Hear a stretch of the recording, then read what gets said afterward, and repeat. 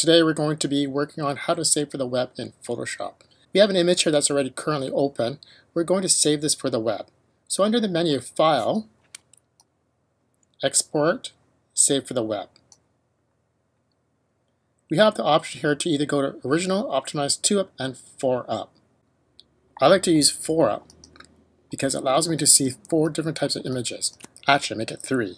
You have the original image in the top left-hand corner, and then 3 other ones that we're going to take a look at. If you'd like to see your image a little bit more, you can go ahead and put your mouse on top of your image and right-click it. And here you can just select whatever size you want it to look at. I'm going to go to 33%. In the top right-hand corner, I can set my settings here. I can set it as a GIF, JPEG, PNG8, PNG24, and Windows bitmap. For any images, I like to save it as a JPEG. If I have type in my image, I'll probably go ahead and save that as a PNG24. Only time I use a GIF is if I have a very simple logo. So let's go with JPEG. Like everything else, speed is everything.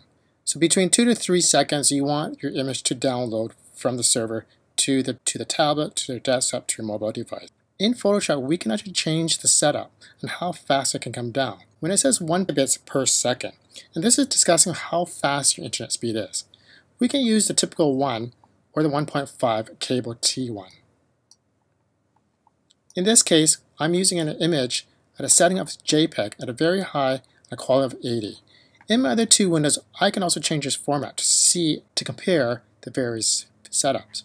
So here I'm going to go medium to high, and my 4th image to be JPEG medium.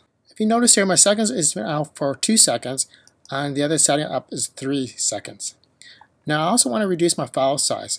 1920 is a bit too big for me right now, so I'm going to just reduce it by 75%. If I zoom in to see the degradation of my images, I can see how bad it is or worse. At the very lowest setting here, I can see actually the banding here. There's a banding right there. And over here, there's no banding, it's a little bit, and then here you don't see it at all. So in theory, I could actually go ahead and use just the high setting or the very high. And even at 2 seconds, this is pretty good, and I'm quite happy with this. So again, I'm going to use JPEG high in this setting. Once you have selected your setting, go ahead and click on Save. It will ask you where to save it, and then you're done. Thank you for watching. If you enjoyed the video, please like it or share it, and also tell people about it.